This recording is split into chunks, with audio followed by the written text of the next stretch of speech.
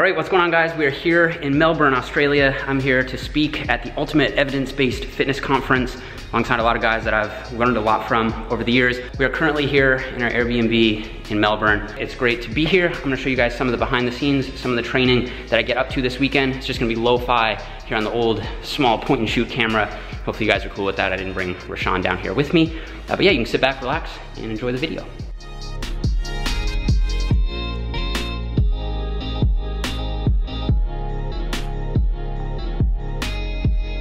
In any case, I think it points toward the fact that this stuff is really prevalent on this platform.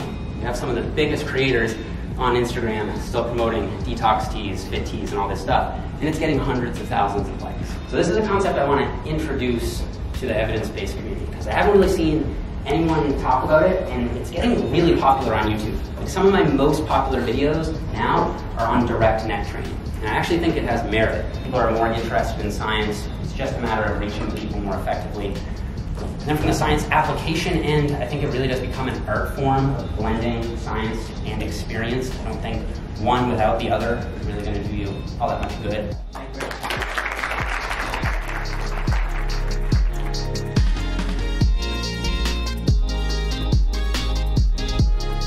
I was at the Hong Kong seminar, and now he's completely shredded. How many weeks out are you, bro? 3 weeks out. 3 weeks. Dang, bro. Shout out to him. I'll put his Instagram right here. Dude, that's so crazy. Yeah, there's a reason why I didn't want to do that pose. Good stuff, man. That's it. Guys, we are here, day 2, with the man, Captain America. Yes, if you don't know, I sometimes get confused for Chris Evans, or rather, Chris Evans gets confused for Eric Helms. The movement that you want to be doing here, in my opinion, primarily trained to hit extensors, is as far as you can go back. Thinking butt back, butt back, butt back, butt back, butt back, butt back, butt back, butt back, butt back. And let me know my butt is no longer going backwards. Yep, that's my range of motion. Most of the time when you want to become a better powerlifter, you're going to be squatting low bar. In a low bar squat, you essentially improve your leverages and allow the extensor muscles to do some more work. You reduce the amount of total work done. You spread the load to more of the muscles of the body so that you can accomplish something greater for an external load. How many people currently train their neck? Does anybody do it directly? Literally no one has ever done it. Did you hear it from me? Yeah. It's crazy. I would probably put the neck in the same category as the calves and the forearms. I don't think anyone's going to win a bodybuilding show based off their calves or their forearms or their neck. But if you have people of equal caliber, I think it can help tie the physique together. You should be able to work up to be at around like a 45-pound plate for sets of 20. That's like a pretty reasonable strength standard, but definitely don't jump into that. Has anyone seen The Office when Dwight Schrute is doing this? Have you guys seen that? Yeah, so that's actually legit. So yeah. that's how you know. All right, what's up, guys? So it is Monday, the day after the weekend of the seminar, and I felt like everything went super well, and then the applied stuff was actually really fun. I got to learn some stuff myself from Dr. Mike Israetel and Dr. Eric Helms. Speaking of Dr. Eric Helms, I'm actually on my way over to the gym now. I just got an Uber on the way, and we're gonna head over to the gym, and we're gonna get in a workout. So he's currently running a full body split 5 days a week, which I think is really interesting, and that's the split that I'm gonna be doing next after I finish my upper lower program. So I'm excited to get some insights from him on that, and so I'll check in with you guys over at the gym.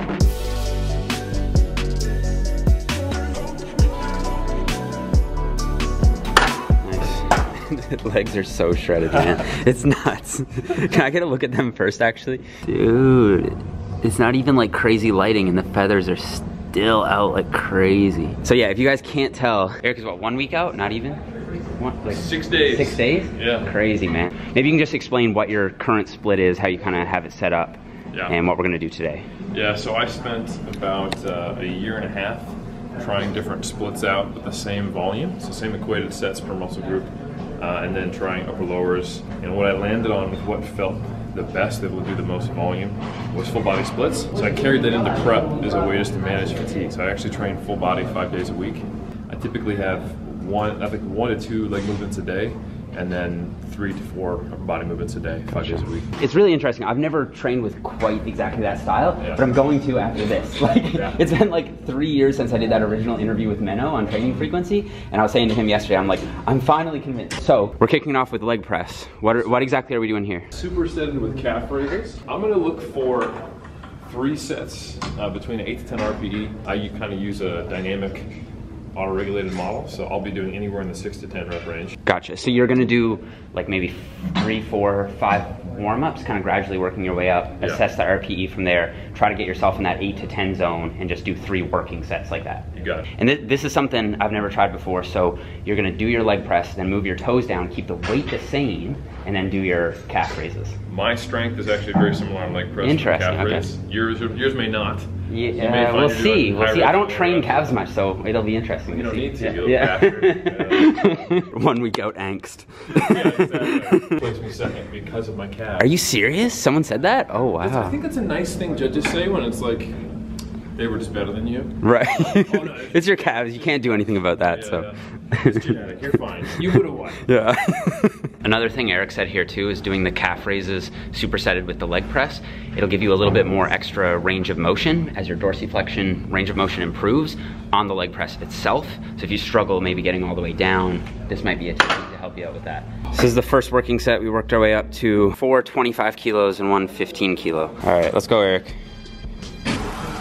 Damn, that depth is crazy. Holy crap. Nice work, man. Solid. 8.5, that's what I would have guessed too. That's what it looked like. Yeah, so I track using Gravitas app. It's got my whole history. So ironically, I actually did this back Wednesday, December 26th. And I'm not as strong as I was apparently when I was 100 kilos. December 26th of over a year Oh ago. wow, you got data from way back then. That's crazy. I apparently did this traveling somewhere. Jeez. So that's not. What's the app called? Gravitas? Gravitas. Gotcha. Yeah, it's a really good app. Might check it out. The analytics. Cool. Yeah. Let's go, Joe. Nice. There you go.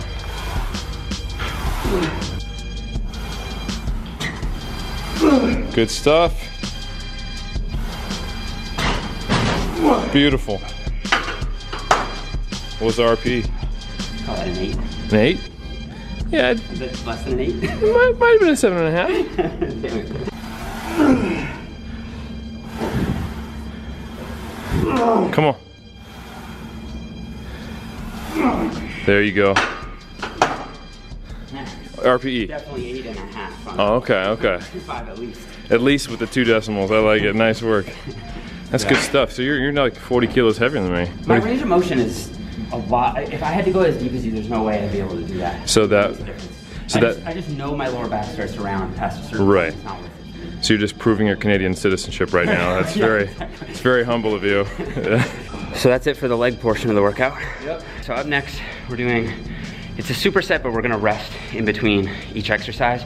We're doing a flat dumbbell press and then a seated cable row. First working set. Let's make it count. Solid. 8.5, 9?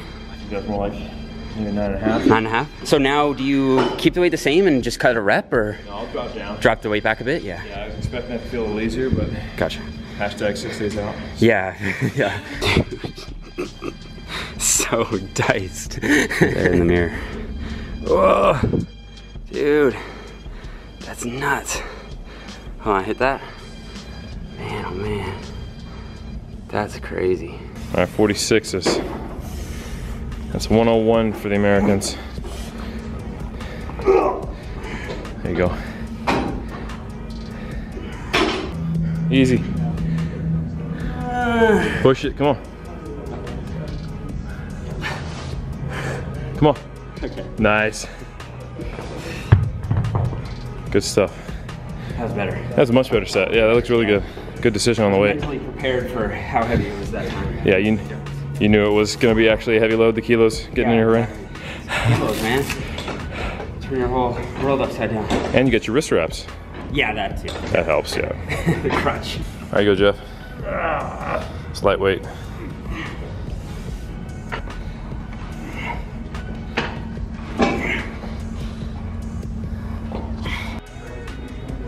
Dude. Oh my God. that's juicy. You kind of keep more of an upright posture, hey, and it's more like scapular retraction based. Yeah. What do you think? Just curious, because I'll do them like this sometimes. I'll really stretch the lats here. Yeah. Drive down, you know? Yep. What do you think of that, like lean forward? Do you like it or no? Well, it's a bit of a trade-off. So when you lean forward, you do get the stretch into the lat, which is good. But then, of course, you're not generating all the force from shoulder extension. Right. You're getting extension from the lumbar. Right. So it just depends what you're trying to do. I think there's nothing wrong with that. When you're doing these, are you thinking about it as a shoulder extension, like a lat movement, or are you thinking about it as a scapular retraction and a trap movement, or both? It is both. Yeah. If I just did shoulder retraction, there would be nothing. Yeah, right. If I did bicep curls, it'd be so, I mean, it is definitely a compound movement. Right. But I do think of both, and so I don't pull high. Right. I do pull kind of center. Gotcha. You can definitely do a row and bias it more toward shoulder extension by pulling low like you do. Again, it just depends on what you're trying to do. I gotcha. So now we got barbell upright row, just to about that 90-degree angle. Tricep push down, come back, barbell curl. I'm about the same strength on my upright row. For high reps, same for like a barbell curl for mid reps. Gotcha. That works out. And then we're not doing like supers, like no rest, because you know, the curl would fatigue the upright, so resting between a little bit. And he's kicking the RP up to like 9 to 10 each set. For 3 rounds? 3 rounds. Gotcha. Okay, that's why I'm out of breath. This is the bronus. Yeah. Right. Yeah, I need the do-rag. Yeah. You guys kill me on this. Talk to him. So the upright row. What are your 1-minute thoughts on this? So is it safe? I get very fatigued by people trying to put exercises into either bad or good or safe or dangerous camps. Our body can move in so many ways, it always has, you know. And what kind of load you use, what range of motion you use, your individual biomechanics should always be considered. There's no such thing as a bad exercise. And the upright row, sure, if you get really, really high, there is a higher impingement risk. But it's also a very low load exercise. I've literally never met anyone who's hurt themselves doing bodybuilding style, good form, upright rows, especially if you do them like I would recommend, like most will recommend, just getting right at about that 90-degree angle. Yeah. You know, when you look at your shoulder and just straight up. It's basically the same thing as a lateral raise, just with a different rotation. If you feel pain, don't do it. Right? Right. It makes too much. That makes too much sense. Bring on the hate comments.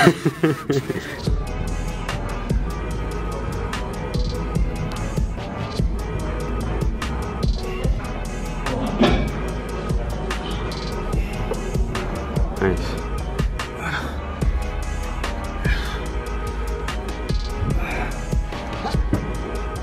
There you go. Come on. There you go. Come on.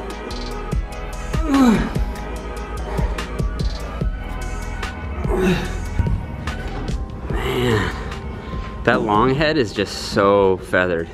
Holy crap. Bruh.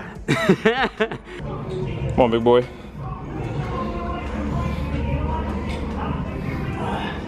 There you go. A horseshoe. There you go. Nice.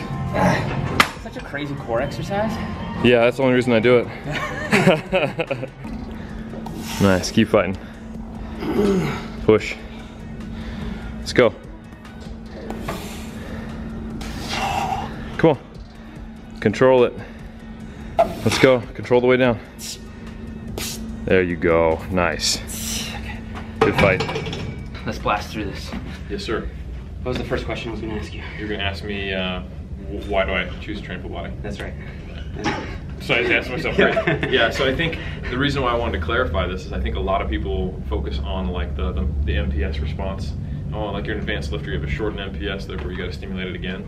That's largely theoretical, largely not based on myofibrillar data, which we have very little of. If there is an effect, it's either neutral or like so slightly positive.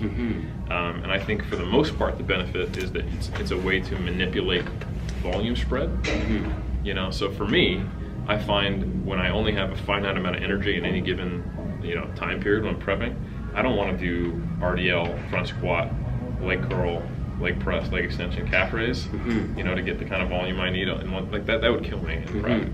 But if I did like we did today, leg press, calf raise, and then have upper body, I have way more energy and I can distribute the same amount of volume with less fatigue over the week. Right. Doing 4 more full body sessions. So it's more about volume and fatigue management. Right. The hypothetical question at the seminar was, and some people might think the same thing, it's like all we did for legs today was 3 sets of leg press. Now, I can attest to the fact that that was actually pretty challenging. Like, because when you say RPE 8 to 10, like he means RPE 8 to 10, and I think a lot of people think that RPE 8 is like, that's like sissy work. But it's actually like freaking, like, you literally mean if, like, gun to your head, you could get 2 more. I think, right? So it's actually quite challenging, and I'm not to answer your question for you, but you basically said to me that you don't think that that's below some like per session volume threshold. Like you don't need to do 9 sets of workout to get that workout to be effective. You know? Here's another cool thing about what this meta-analysis tells us. So it's either neutral or beneficial to go higher frequency.